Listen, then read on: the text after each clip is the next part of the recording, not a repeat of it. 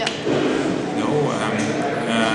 My name is Daniel van der Velden. Next to me is Vinca Kruk, Metahaven from Amsterdam. And in graphic design world, we've created a kind of political campaign and three-dimensional sketchbook about WikiLeaks, the media organization and whistleblower website. So, Vinca, what do you think is the most important element of this whole installation?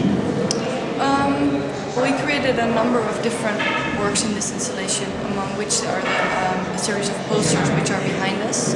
I think what is an important recurring theme in what we've tried to kind of explore visually is the idea of transparency.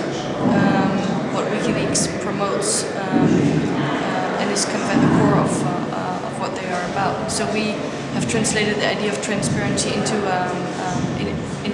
like a visual representation of that. So behind us on the poster, what you see is a number of slogans on the posters. One saying, for instance, radical transparency. The other one saying transparent camouflage.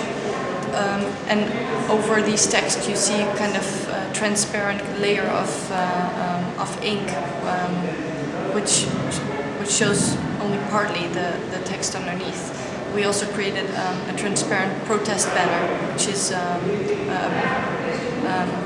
banner you can, or a flag you can use in protest, but it's made of complete transparent material. So if you want to protest today, you have to protest with your own transparency, in a way. Is that what you're saying? Yeah. Yeah, okay. So for us it's important to use an exhibition like Graphic Design Worlds to actually create new work and to actually sketch, you know, and so not to show portfolio, but to really to create something new. And very glad to get opportunities like this to actually explore, you know, new avenues for our work.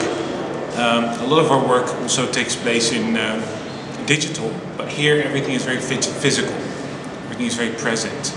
So this is an important stage for us in the development of the WikiLeaks project, and we're going to explore that further coming months.